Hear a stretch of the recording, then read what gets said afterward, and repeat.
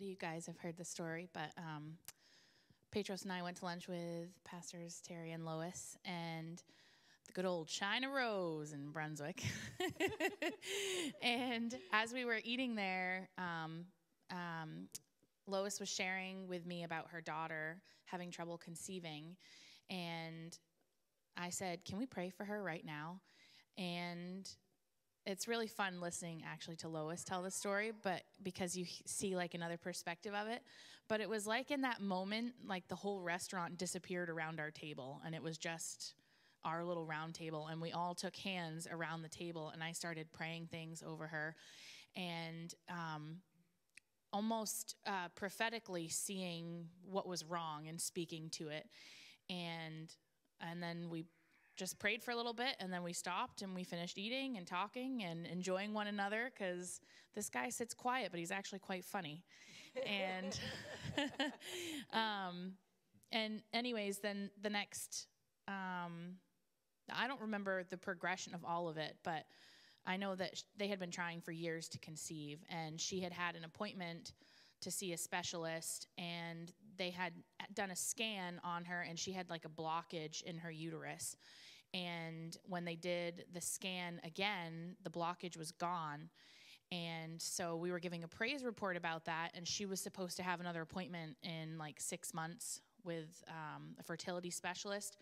And the Sunday that Miss Lois shared that her daughter, that the blockage was gone, and we were all praising the Lord, my dad prophesied that when she got to the next appointment, they would find a baby in her uterus. And that is exactly what happened. And so when she comes to visit, she brings a little baby to church, and it's just awesome. But it happened at the meal. It happened just right after church. Hey, you guys want to grab lunch? Which was very spontaneous, because the invitation is usually quite spontaneous if it's for me and Petros. It's not usually planned ahead. It's like, what are you doing right now, this very moment? So how old is your granddaughter now? She's 3. Isn't that? Oh. So if you guys had not gone to lunch, who knows? That affected not just you guys, but Rachel and, oh my goodness, what's her name? The granddaughter. Her name's granddaughter. Emma. Oh, Emma. Her name's granddaughter.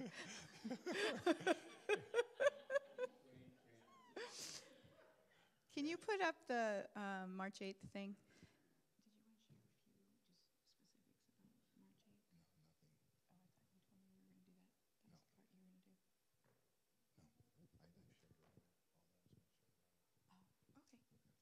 All right, well, how many of you are excited and looking forward to March 8th?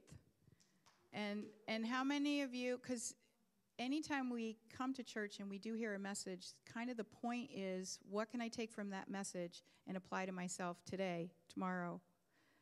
I know Wednesday night, after hearing Ben Fitzgerald again, I was there when he taught it. I've listened to it again, and then I watched it with you guys again. I said, fear of man is broken. I'm going to reach out. I'm going to tell others that God loves them. And so when I went to Food City the next day, I'm paying, I'm talking to her. Ben is so good. This is what he says. He says, it has nothing to do with your personality. You think, oh, but I'm an introvert, so I can't talk to other people. He said, yes, you can.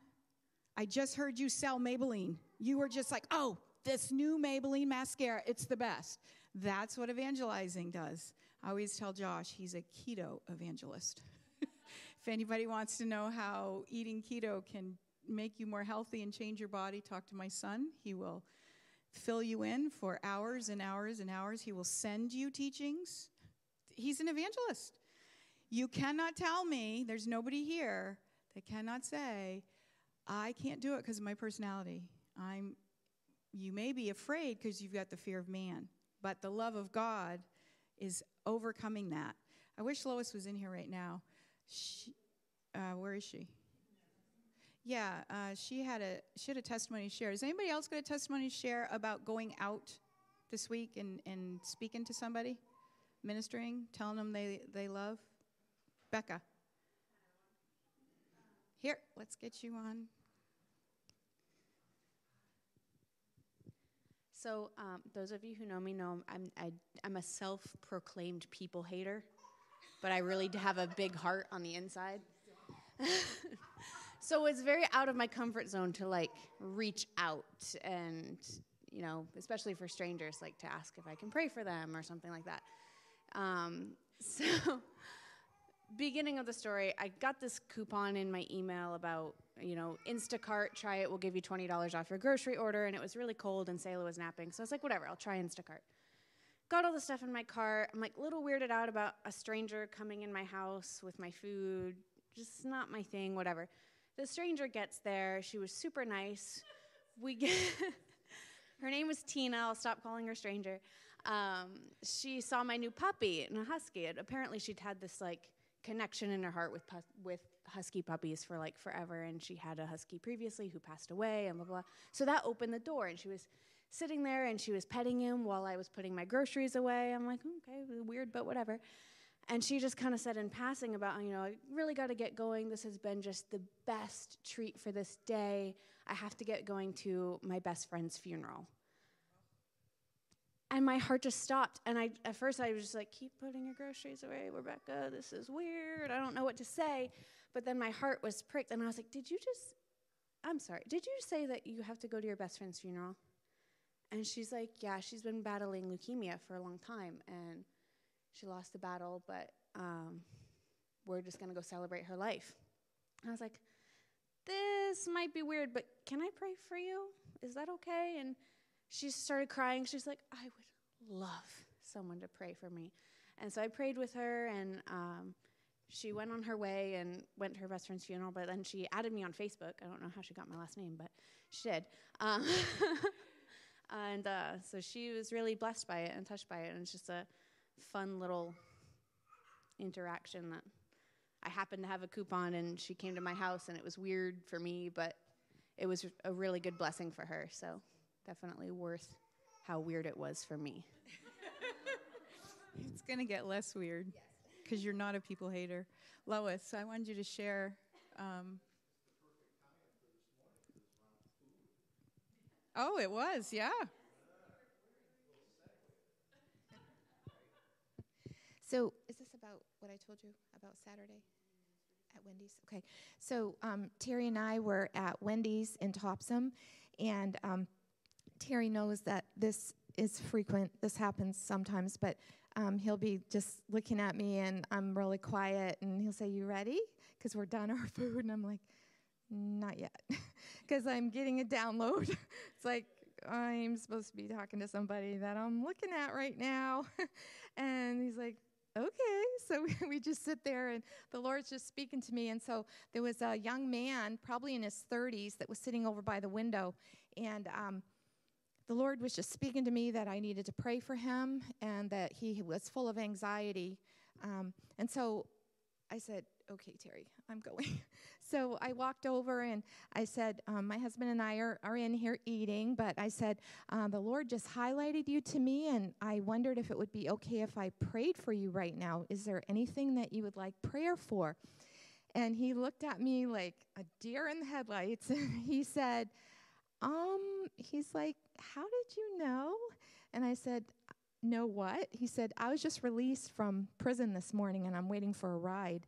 And I said, okay. And I said, do you have a place to go? Do you have food? Do you have money? Do you have a job? And he said, yes, I do have all those things lined up. But he said, I would love to have you pray for me. So right there, I just prayed for him. And the Lord just was speaking for open doors and for him and closed doors that nobody could open. And the Lord was also speaking to him about that those that would be younger than him, that he would talk to and be able to have wisdom for them, that they would also listen to him. And so it was really cool. And when it was over, he said to me, he said, you are an angel. And he had tears in his eyes. I said, no, I'm really not an angel. And he said, well, yes, you are. He said, you are an angel because God sent you to pray for me today, and I really needed that prayer. That is so awesome. All right, can we finish? Did you want to say something? That was at Wendy's? Boy, this is right on track.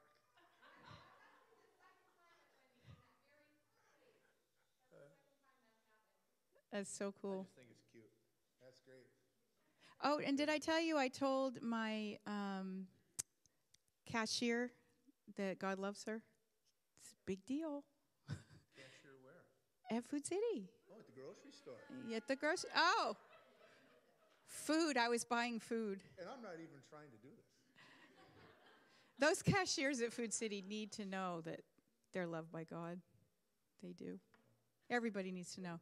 Okay, so let's end with praying for one another that we would share the love of God, that we wouldn't keep it for ourselves. Let's all stand. So let's just gather in little groups of 2 and 3, and let's just in the name of the Lord bless each other.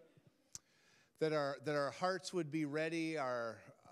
There would be a connection between our heart and our mouth, and whatever the Lord would have us share, that would be what it is. But let's just bless each other right now, and just with peace and courage and wisdom and a ready heart to just share the love of the Lord. That the Lord would break us out of our little comfort zones and our little fears,